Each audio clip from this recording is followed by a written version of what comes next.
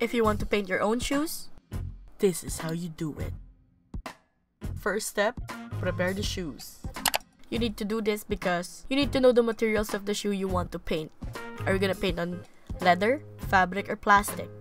For leather, you can directly apply the Angelus paint onto the shoe. If you're painting on fabric material, you need to mix the Angelus leather paint with too soft or too thin or GAC 900. For plastic or midsole, you need to mix Angelus leather paint with too hard or GAC 200.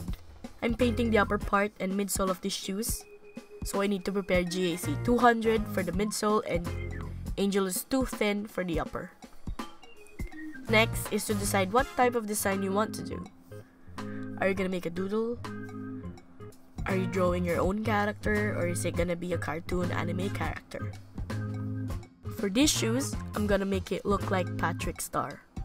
When I saw the Kyrie SpongeBob collection, I really want one, but I can't afford it. So I decided, I'm just gonna make my own version. On your table, you gotta have paintbrush, Angelus leather paints, Angelus too soft, too thin, too hard, GAC 900, GAC 200, cottons, acetone, or shoe preparer, and empty small containers if you're mixing colors.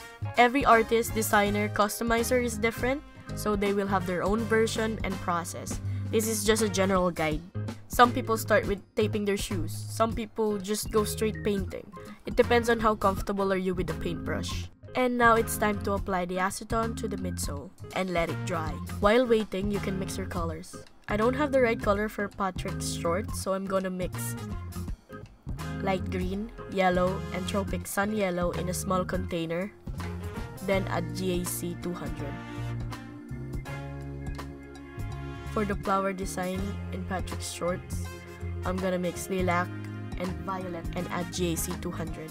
Once the acetone is all dried up, it's time to paint the whole midsole green. I'm not doing any small details, so I won't use the tape. You can use a heat gun if you want to speed things up. And then apply the second layer, apply the third layer, or fourth layer, or fifth layer. It's up to you until you get the color you want to achieve.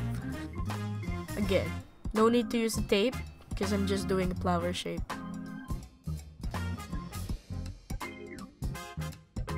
I feel like it's missing something, so I added Patrick's eyes and mouth to complete the look.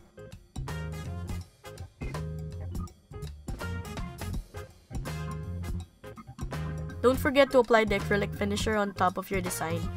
I just used the regular acrylic finisher, but you can use matte or high gloss finishers for your shoes. And that's it. That's how I customize my shoes. Make sure to subscribe and tag me on Instagram with what you come up with. See you in the next one. Bye!